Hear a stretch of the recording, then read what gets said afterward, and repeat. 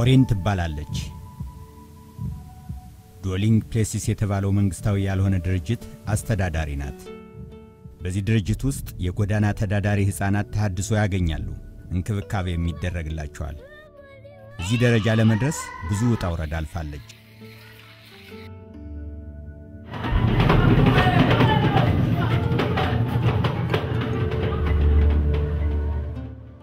ፓትሪሻ ናምቦሳ ትባላለች። ገና የ10 ዓመት ልጅ እያለች የካሮኪ ዳንስ ክለብን ተቀላቀለች። ካሮኪ በአካል የሚታዩ ዘፋኞች የሉትም፣ የሙዚቃ ድምጽ ብቻ እንጂ። እንደ ዩጋንዳውያን ልምድ ግማሽ አካላቸውን እርቃነ ስጋቸውን እያሳዩ ከወንዶች ፊት ራሳቸውን የሚዘፍኑ እየመሰሉ መድረኩን ያናውጡታል። ከ10 ዓመት በላይ ጀምሮ ህፃናት ለወሲብ ንግድ ተጋልጠዋል። ፓትሪሻ ከነዚህ ውስጥ አንዷ ናት። አሁን 18 ዓመቷን ደፍናለች። ሆኖም እድለኛ ናት። በዩጋንዳ ወጣቶች ልማት የሙያ ስልጠና ማዕከል ተመዝግባለች። እናቷ ከነበረችበት አዘቅት ውስጥ ወጣ መመለሷን በደስታ ተቀብለዋት አብረው ተስማምተው እየኖሩ ነው። ፓትሪሻ ለረጅም ጊዜ ተነጥላ ቆይታ ነበር። ካምፓላ ላይ በተደረገ የፓነል ውይይት ላይ በመገኘት የነበራትን ልምድ ለታዳሚው በይፋ አሳወቀች። ስራ አስኪያጁ መተው ያለብን ጊዜ ደረሰ። የራሳችንን ቡድን መሰረትን። እኒህ የዩጋንዳ ወጣቶች ልማት ድርጅት ዋና ስራ አስኪያጅ ናቸው። በ1999 ዓመተ ምህረት 741 እንደገናም በ2000 ዓመተ ምህረት 641 የሚሆኑ ወጣቶች በድርጅታችን የተሐድሶ ትምህርት አግኝተዋል። የወሲብ ጥቃት ከደረሰባቸው ወጣቶች ጋር አብረን እየሰራን ነው።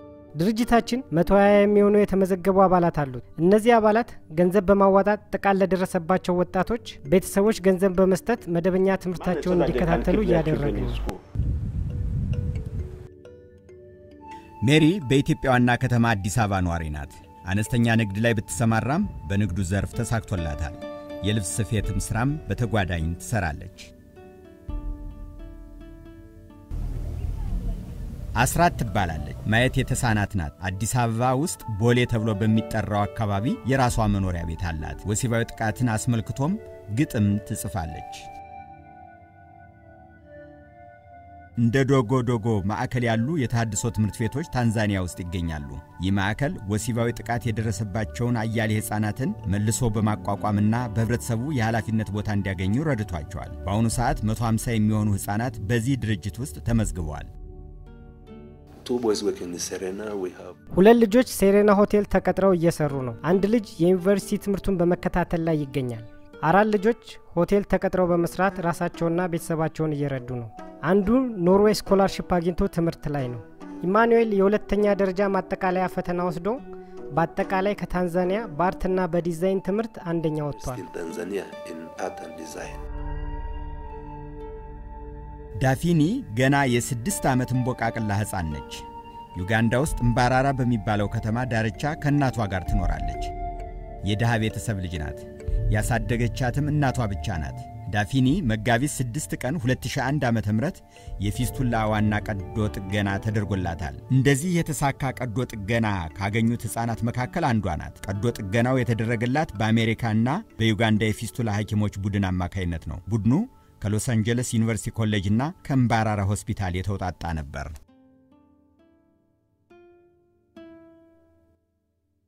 እኒህ የሆስፒታሉ ዳይሬክተር ናቸው። እንደዚህ አይነት የወሲብ ጥቃት የደረሰባቸው ሁሉ በማህፀን ህክምና ክፍል ውስጥ ተገቢው እርዳታ ይደረግላቸዋል። ከዚህ ውጪ የሆኑት ህክምና የሚደረግላቸው በፓቶሎጂስቶች ነው። are not mainly injured, but they want forensic examination. They are usually seen by the pathologist. Those who are injured, as I've already mentioned, sometimes they undergo surgery for repair of their external reproductive system and the like. ቀዶ ጥገናው የተደረገበት የምባራራ ሆስፒታል ለዚህ ተግባር ሙሉ ለሙሉ ተባባሪ ነበር። ይህ ሆስፒታል ላከናወነው የላቀ ተግባር ሽልማት አግኝቷል። ራሳቸውን የጨረቃ ብርሃን ከዋክብት ብለው ይጠራሉ። ከነዚህ መካከል እድሜያቸው ለአቅመ ሔዋንና አዳም ያልደረሱ ናቸው። እነዚህ ህፃናት በወሲብ ንግድ የተዘፈቁ ነበሩ። በዩጋንዳ ካምፓላ ከተማ ውስጥ ካዌምፔ ክፍለ ከተማ ውስጥ ይገኛሉ። አንዳንዶቹ በዚህ አይነት ተግባር ሲሰማሩ ከ10 ዓመት የበለጡ ቢሆኑ ነው። ጥቂቶቹ ከዚህ ተግባር ፈጽሞ ራሳቸውን አላቀዋል። አንዳንዶቹ ደግሞ ደረስ መለስ እያሉ ይህንኑ ተግባር የሚፈጽሙ አሉ።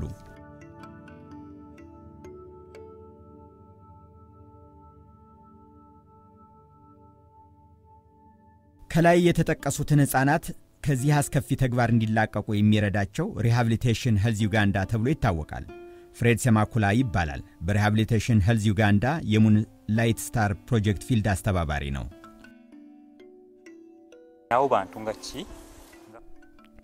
እነዚህ እንደኛም ሰዎች ናቸው። ህብረተሰቡ አግሏቸዋል፣ እንደ ሰዎች አይቆጥሯቸውም። ስለሆነም ሪፕሮዳክሽን ሄልዝ ዩጋንዳ እነዚህን ሰዎች ለመርዳት ቆርጦ ተነሳ።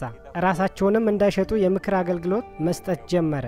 60 የሚሆኑትን አስተምረንና ሰልጥነን 50 ከመቶ የሚሆኑትን ከዚህ አስቀያሚ ተግባር ራሳቸውን አላቀዋል። ራሳቸውንም መሸጥ አቁመዋል። ወይዘሪት ቢያንሲ ዊንፍሬድ ይባላሉ። ዩጋንዳ ውስጥ በሰሜን ካምፓላ የሚገኘው የቅዱስ ጴጥሮስ የመጀመሪያ ደረጃ ትምህርት ቤት ዳይሬክተር ናቸው። በትምህርት ቤቱ እስካሁን የወሲባዊ ጥቃት በማንም ላይ አልደረሰም። ተማሪዎችን ስለራሳቸው በድፍረት እንዲናገሩ እናስተምራቸዋለን። የጾታ ትምህርትም እንደ አንድ አይነት ትምህርት ከ7ኛ ክፍል ጀምሮ እንሰጣለን። በፕሬዝዳንቱ ትእዛዝ ስለ ጾታና ስለ ኤድስ ወጣቶች እንዲማሩ በወጣው መመሪያ መሰረት ዝቅተኛ ክፍል ተማሪዎች በዚህ ዙሪያ በቂ ግንዛቤ እንዲኖራቸው እያደረግን ነው። She is 3 years. 3 ዓመቷ ነው። እዚህ ተቀምጣ ነበር። አንድ ሰው መጣ። መጀመሪያ ሌላ ሰው አለመኖሩን ካረጋገጠ በኋላ ልጅቷን እንቅ አደረጋት። ከዚያም አስገድዶ ደፈራት። ሰውየው ይህንን ወንጀል ከፈጸመ በኋላ ከቦታው ተሰውሮ አመለጠ። That the girl was raped, the man ran away. He was sleeping in the house. ልጁ ቤት ውስጥ ተኝቶ ነበር። አክስቱ ልትጎበኘው እንደመጣች ቤት ውስጥ ማንም ሰው አልነበረም። ከዚያም ልጁን አስገድዳ ወሲብ እንዲፈጽም አደረገችው። ሁኔታው ለፖሊስ እንዲታወቅ ተደረገ። Took the aunt to the police. What happened to them? ልጁ እንደተደፈረ ምን ሊሰማው ይችላል? He can be worried. ልጁ ሊጨነቅ ይችላል። ምክንያቱም ያ ሰው በበሽታ በክሎኝ ይሆን ወይስ Oh, don't. በዩጋንዳ ዋኪስ ወረዳ የቅዱስ ጁድ የመጀመሪያ ደረጃ ትምህርት ቤት ተማሪ ናት። Bene mugana wangu muwala. የምኖረው ከእህቴ ጋር ነው። እቤት ውስጥ ጎረምሶ ልጆችን አምጥታ ከነሱ ጋር እንደወጣ ታዘኝ ነበር። ግን ለአባቴ ወንዶች ጋር እየባለገች ነው ብላ እንደገና ታሳጣኛለች። ከርሷ ጋር የምኖረው አንዲት ክፍል ውስጥ ነው። እህቴ በዛሽ ክፍል ውስጥ ወንድ ጋር አብራ ስተኛ እኔም እሷም የምታደርገው ማድረግ ተገፋፋው። Nebasulamu.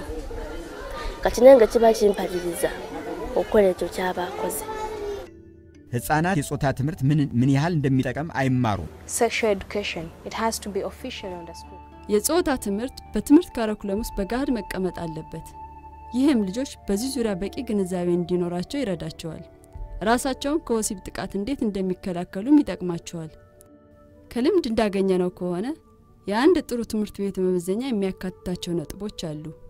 እነዚህ መመሪያዎች በ10 ትምህርት ቤቶች እንደ ሙከራ ለመጠቀም አስበናል። In 10 schools around the country. የትምህርት ቤት ሕፃናት በወሲብ ጥቃት ፈጻሚዎች በቀላሉ ሊታደኑ የሚችሉ ናቸው። ይህንን ሁኔታ ለመከላከል በርካታ እርምጃዎች መውሰድ ይገባል። ከነዚህም ሕፃናቱን ማስተማርና ማሳወቅ አንዱ ነው። What I would like is to የትምህርት ሚኒስቴርን ወይም የካሪኩለምን ማዕከል ለማሳመን የሚሞክረው ከወላጆችና ከአስተማሪዎች ጋር በጋራ እንዲሰሩ ነው። ይህም ወደፊት የጾታ ትምህርት እንደ አንድ አይነት ትምህርት ሆኖ እንዲሰጥ ነው። that is part of the syllabus. ሁሉም ሕፃናት ከወሲብ ጥቃት ለማምለጥና ከዚህም ለማገገም እድለኞች አይደሉም። የኢትዮጵያ፣ የኬንያ፣ የዩጋንዳና የታንዛኒያን እስር ቤቶች መጎብኘት የወሲብ ጥቃት ምን ያህል እየተስፋፋ እንደሆነ ዋቢዎች ናቸው። Uganda Prison Service currently is keeping about 30,000 inmates and being በዩጋንዳ ማረሚያ ቤቶች በአሁኑ ሰዓት በአጠቃላይ 30,000 እስረኞች ይገኛሉ። እነዚህን እስረኞች የሚቆጣጠሩና የሚያስተዳድሩ 7,000 የሚሆኑ የመስሪያ ቤቱ ባልደረባዎች አሉ። ከ30,000 እስረኞች ውስጥ 16,000 የሚሆኑት ፍርድ የሚጠብቁ ናቸው። 14,000 የሚሆኑ ደግሞ ፍርደኞች ናቸው። 16,000 እስረኞችን ወይም ያልተፈረደባቸው 57 ከመቶ ይሆናሉ። ወንጀሉን ከፈጸሙትና ከተጠርጣሪዎች መካከል ከ18 እድሜ በታች የሚሆኑትን አስገድደው የደፈሩና ለአቅመ ሔዋን የደረሱትን የደፈሩ ሁለቱም ከባድ ቅጣት የሚያስከትሉ ናቸው። በርግጥ ፍርድ ከሚጠብቁት ውስጥ ለአቅመ ሔዋን ያልደረሱትን ደፍረዋል ተብለው የተጠረጠሩ 61 ከመቶ ይሆናሉ። ይህም በቁጥር ሲሰላ ወደ 9000 ይደርሳል። Those who have canon knowledge of children under the age of 18 are 61%. That's about 9,000 of the 16,000 inmates we have in Uganda Prison Service. በህፃናት ላይ የሚፈጸሙ ወንጀሎች ብዙ ናቸው። ይህም በዩጋንዳ ያለውን ሁኔታ ያንጸባርቃል። What I would say for 2000 በ1999 የወሲብ ጥቃት የደረሰባቸው አሃዝ ከፍተኛ ነበር። ቢሆንም የሞቱትና ህፃናትን